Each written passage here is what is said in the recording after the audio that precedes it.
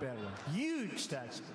But under our huge tax cut that we just passed, Americans will be paying less in taxes and keeping more of their own money to do what you want. You can save it, you can spend it, but it's all good for our country. We've lowered tax rates, nearly doubled the standard deduction, and doubled the child tax credit. It's a big thing. Under this new law, the typical family of four earning $75,000 will see an income tax cut of more than $2,000 each, slashing their tax bill in half each year. American businesses are going from the highest tax rate in the developed world. Last year, the highest in the developed world, think of it, to one of the most competitive this year, from 35%, which is unacceptable, all the way down to 21%. And on top of that, you have a lot of advantages. Small and mid-sized businesses will receive massive tax cuts. It's a lot of the folks in this room.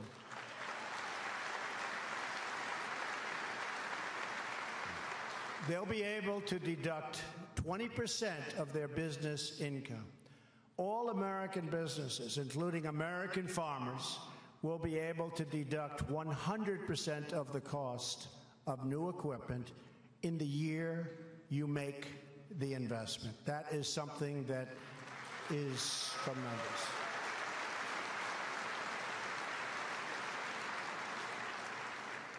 That is something that I think is going to be the sleeper of the bill. You deduct it all in 1 year, as opposed to over many years. That's a tremendous thing.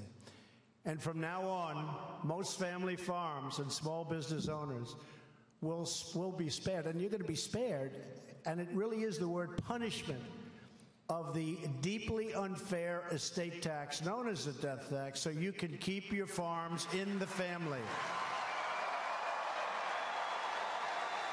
Get up.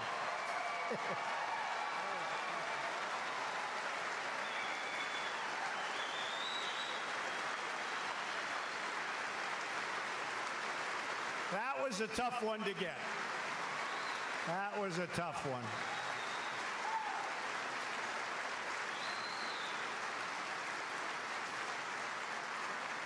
Obviously, you love your families. Otherwise, you wouldn't be standing for that one.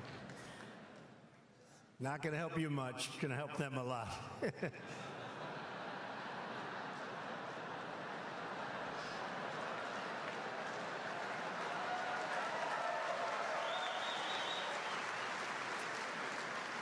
And what's been happening is, you have a farm and it does well, but its value is more than the income really would justify. And what happens is families were forced to take these farms and sell them at a fire sale price, and they go out and borrow too much money, and then they end up losing the farm.